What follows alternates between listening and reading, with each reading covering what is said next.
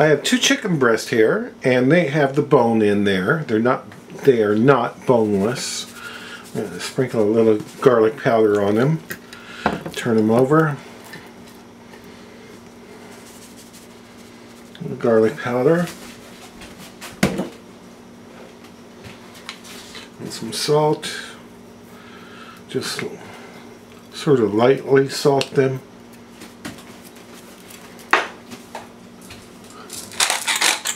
Pepper. I picked some sage leaves, so I'm going to put a couple sage leaves on each one.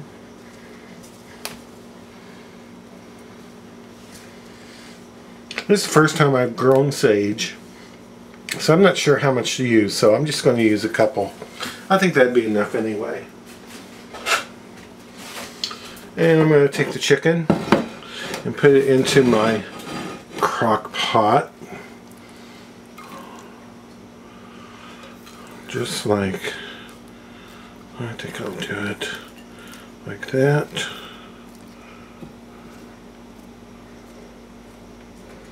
I also have some green onions that I need to use up, so I'm going to throw these in there.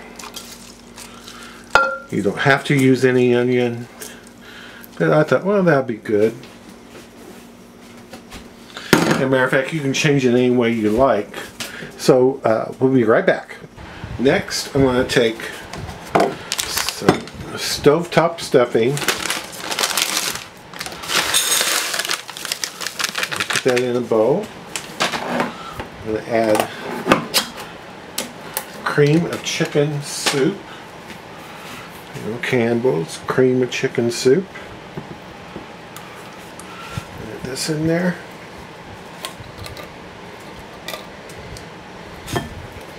And add 2/3 cup chicken broth.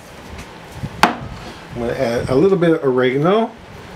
I love oregano. Just a little bit in there. Maybe 1/4 of a teaspoon. And get this all mixed up.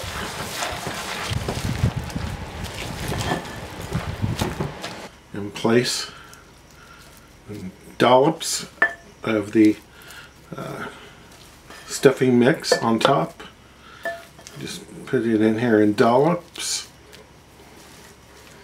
to kind of spread it out.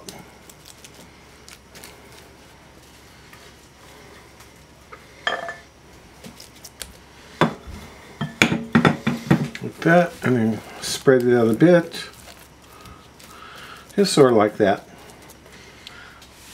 Put the lid on, turn it on high.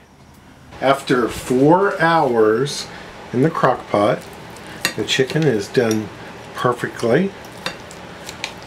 It is nice and moist. Of course, the stuffing is wonderful as well.